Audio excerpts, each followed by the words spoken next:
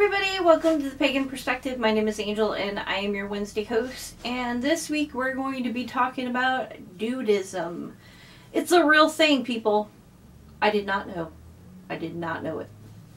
Anyways, so Dudeism is a kind of reminiscent to Taoism, except it omits a lot of, or all of, the metaphysical and the medicinal tenets of Taoism.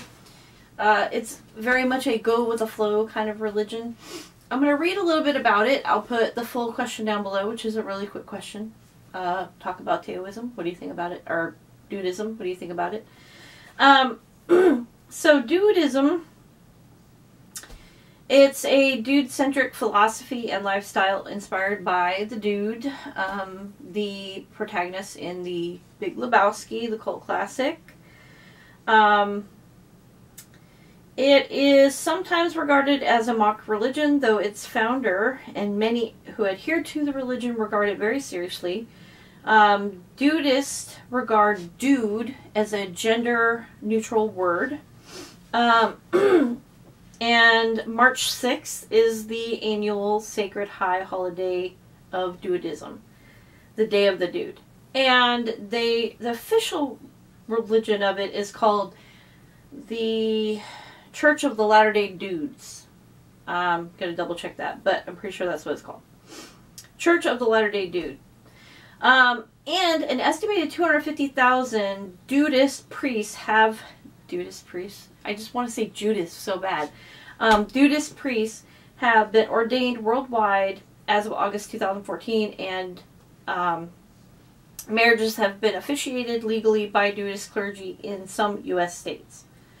So, Dudeism is just go with the flow, you know, don't take things too seriously, do your best, relax, enjoy life.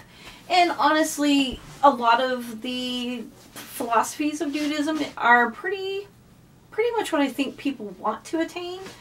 Going with the flow, stopping and smelling the roses is another term that you can use, where people just kind of chill and don't worry about things, you know, they just relax. And you need that sometimes, because with life being so chaotic, you know, and, oh, I gotta get this done, and I gotta get this done, and I get that. You don't really, you look back and you go, I don't even remember doing any of it.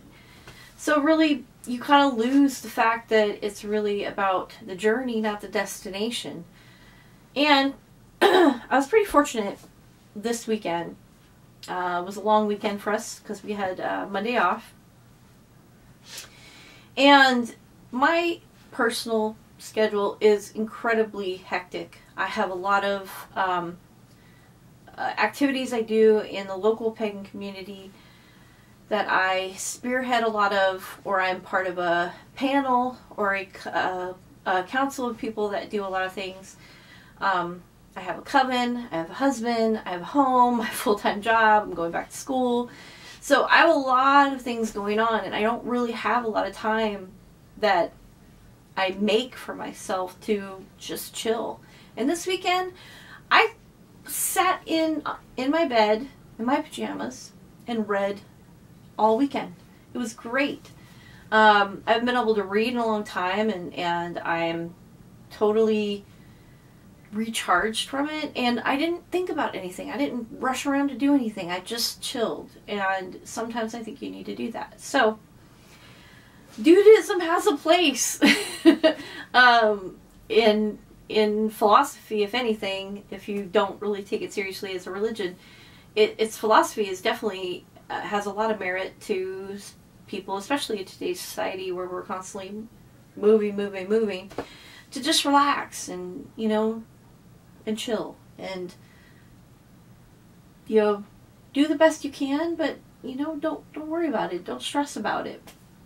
So, anyways, that is my take on Dudeism. It's pretty cool. Yeah,